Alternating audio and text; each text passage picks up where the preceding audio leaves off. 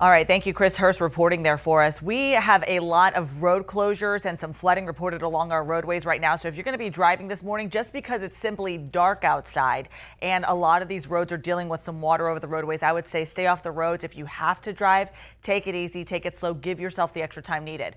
First up, one of our main bridges here, I-75, the Howard Frankland Bridge, shut down northbound from Pinellas into Tampa this morning because of water lapping over the bridge, reported flooding through that area. Also, a major incident happening here near I-75 and US 301. This is reportedly a bridge. A Hillsborough Fire Rescue just giving us some new information happening just after 2:30 this morning.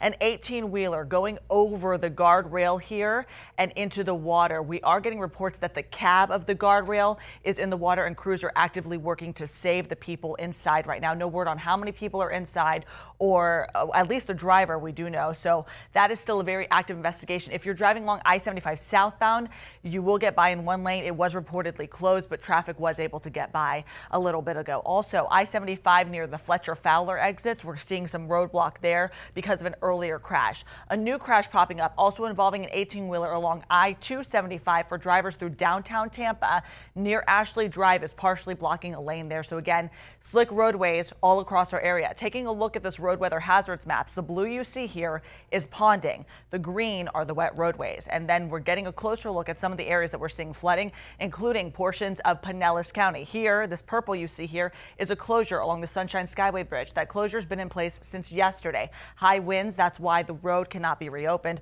41, 301, I-75 are alternates for you. 4th Street, reportedly a roadblock there because of some flooding there near 45th Avenue. And then we're also seeing, again, Bayshore Boulevard for portions of Tampa.